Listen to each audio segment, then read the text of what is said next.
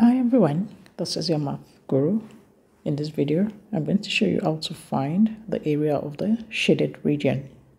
Please don't forget to click on the like and subscribe button below for more easy to understand math concepts. The logo below is made up of a triangle and a semicircle with a smaller semicircle removed. We are to calculate the shaded area. The shaded region is a compound shape. We have the triangle as shown, and then we have the semicircle strip. So therefore, the total area for the shaded region will be the area of the triangle plus the area of the semicircle strip. I'm going to start by finding the area of the triangle. To calculate the area of the triangle is equal to half of the base times the perpendicular height.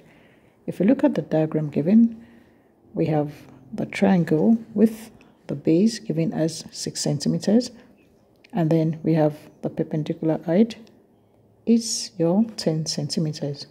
So I'm going to draw a rough sketch by the side whereby I have my base to be 6 centimeters, the perpendicular height 10 centimeters.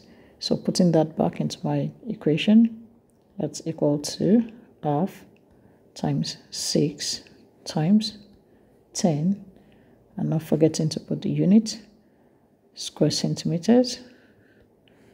So therefore that's equal to half of 6, that's 3 times 10.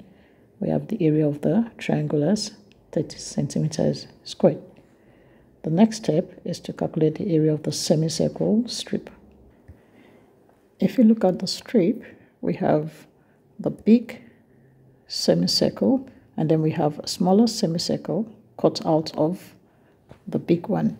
So calculate the shaded region for that strip. We have the area of the big semicircle minus the area of the small semicircle.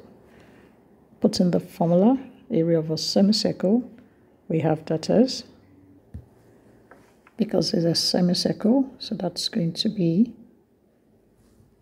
from a semicircle, that's the area of a circle, that's pi for the big circle or semicircle, pi r squared divided by 2, and then for the small one, I have that as pi small r squared over 2.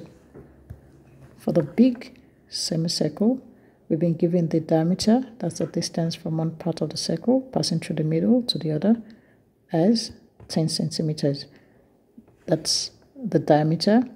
To find the radius is half of the diameter, so therefore the radius r will be the distance from the center to the side, and that's 5 centimeters. That's 10 divided by 2. So we have that as, for this question, I'm going to use pi equals 3.142.